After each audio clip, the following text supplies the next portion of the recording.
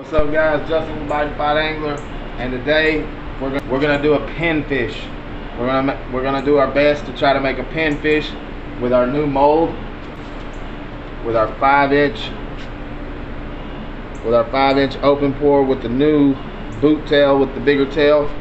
We're gonna pour our first actual custom, and so stay tuned, and I'm gonna go through a little step-by-step process and let y'all kind of see everything maybe in a little bit faster motion.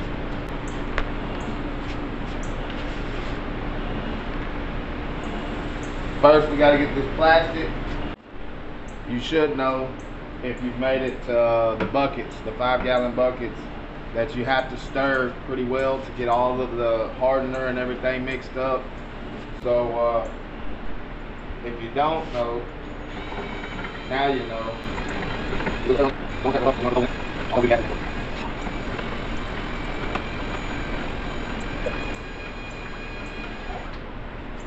That'll be good. Now to start out, we're gonna do the skin pour so that we can do our artistic work on the skin pour. So first things first, we got to get some clear plastic.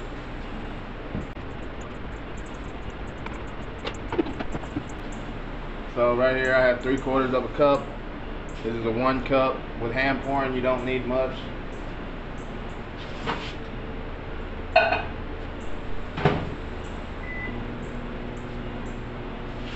Put it in the microwave for about 2 to 2.5 minutes, maybe 3, depending on your microwave strength.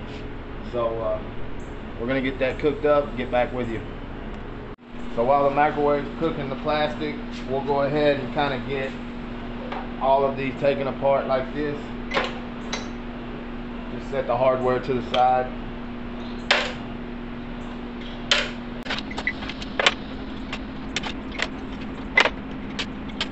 Now we have all our molds just kind of laid out, and what we're going to do with that plastic is we're going to pour it in here and make kind of a shell, so that way I can show you what the next step is going to be. We're just going to set the hardware to the side, all the belly slots and all the screw locks. We're just going to set those to the side for a second. So you want to stir it up. You want to stir it up real good. You'll see a little spot that's kind of white. That's going to be your hardener in there. You're going to want to stir that in real good. You don't want to breathe the fumes. I have 3 fans going right now. 1, because it's hot. 2, because it's hot. And 3, so I don't breathe the fumes. So that's one thing. Some people wear masks. I'm working right next to my garage door, so I have everything blowing straight out. Very hardly, if anything, is getting inhaled. So we're just gonna stir it. It's straight clear right now. It's pretty bubbleless, but what we're gonna do next is come right over here, and we have a degassing chamber. Any bubbles or any air, moisture that's in there, this actually sucks all of the air out. So we're going to be getting all of the air out of there right now. Everything that you're seeing right now has been bought over time through the making of everything. You don't have to start with one of these if you're using them to make them yourself. It's definitely not something that you have to have or need to have. This is something that you want to have whenever you're selling to others, so that way that you can get all the bubbles out. You don't have any of the micro bubbles, things like that. You're still going to have some, but I mean, that just comes with it. But you want to try to get out as many as you can. But this right here is a degasser. You can find them on Amazon for around 250 bucks.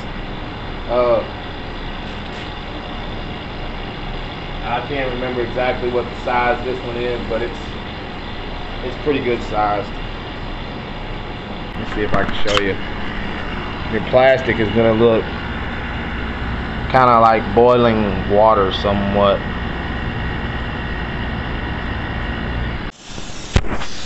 Let me just let it out. You want to do this very slow. You don't want to open the lever all the way up, or it will splash your plastic everywhere. Look at that. Don't breathe that. Don't breathe it. Oh, I'm already recording. Alright, so the plastic's still good and hot. So what we're gonna do now is skim pour. We're just gonna pour carefully to just cover this, and then we're just gonna pour the plastic back into the, we just wanna try to get full coverage and then dump it back in. Get that out of that.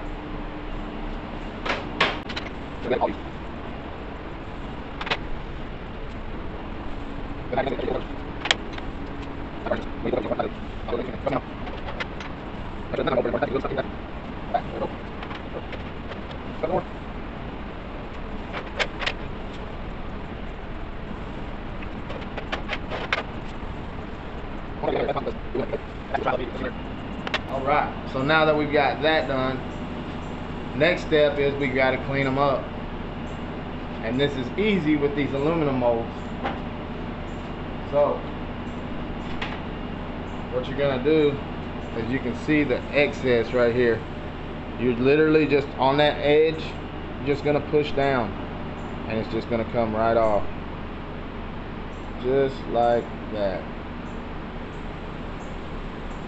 And then you got your excess plastic. There's nothing else anywhere else on that one, so we're good.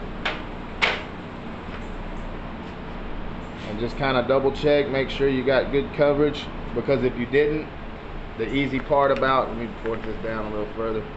The easy part about it is you can just literally pull this whole thing out, heat your plastic back up a little bit, and re-pour the whole thing again.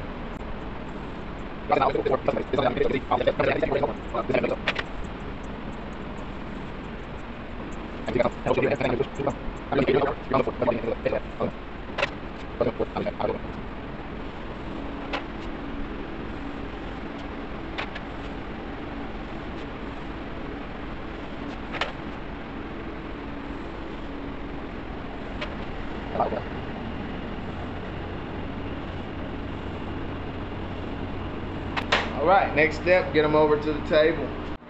Alright, now that we're here, we'll go over something. So this whole thing is just mica powder. You can get this on Amazon.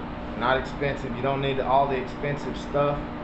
I am going to use something though from Lure Works, which is your typical powders. But I may not, because this color here, this, and that are the three colors.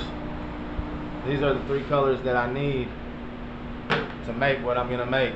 Now, I took my iPad or my laptop inside, so I gotta go grab that now, and I'll be right back.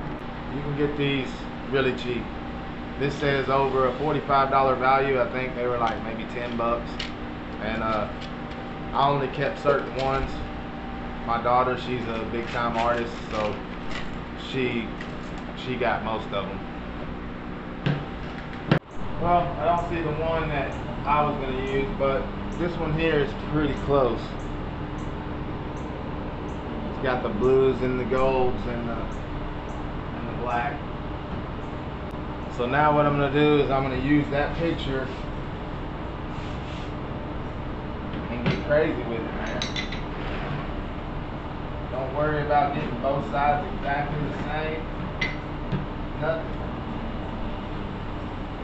Don't like that picture though. There we go. Looks like first thing we need to start off with is a dot. So how I'm going to do that is I'm going to get some of my black pigment, a little paper towel here. Try to keep it flowing everywhere. I'm just going to give me a little spot like that. Not much at all. This one's going to work. straight down right there. Take a dot. Same thing right here, kind of in the same spot. Take a dot. We want these to kind of dry up.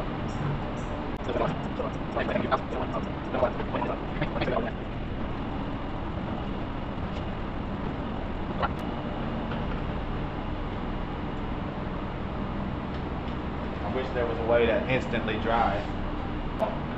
This is just a black mica powder. So, we did the black, we did a little accent. Now, it's mainly blue. And I'm just gonna start right here behind the dot. I might get a little bit in front of it here. But now what we're gonna do is just put a little bit of the blue at the top because it's mainly blue. Make sure you clean your hands because you don't want to touch any of this because it's gonna get on it. And we'll get another one of these little paint brushes.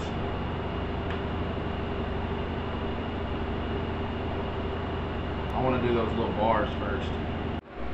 We're just very carefully painting these mica powders. I've got blue, I've got gold.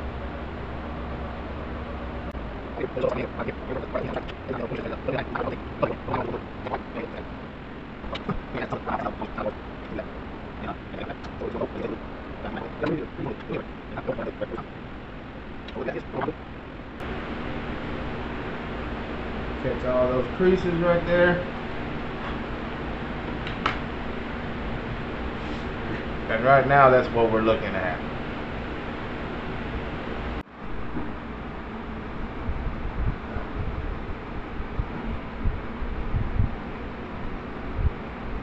Okay, so now that we've got all that painted, now I'm gonna pour just a tiny tip of the tail chartreuse. I'm gonna do chartreuse and then I'm gonna do pearl, and that's gonna be the two colors that I poured, and the rest of the detail and all the colors are gonna be from what I just painted. I'm about to start warming up this hot plate over here. I'll reheat that clear that I used, and I'm just gonna put some pearl in that. Chartreuse.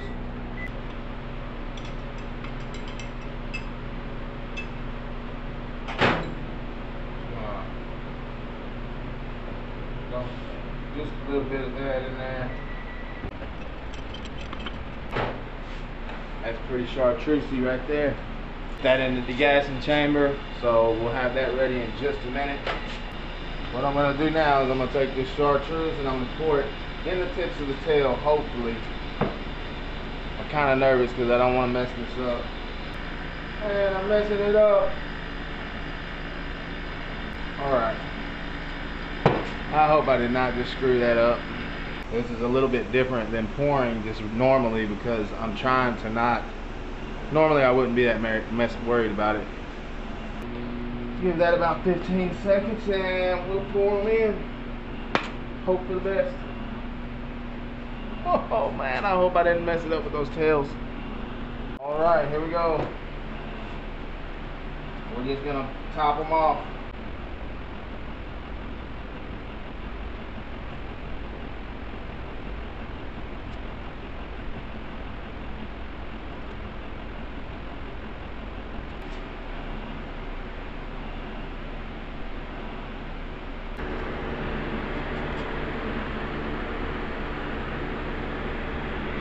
There we go. Now we have to just kind of let them cook and go take a shower, let them cool down, and we'll show y'all the finished project.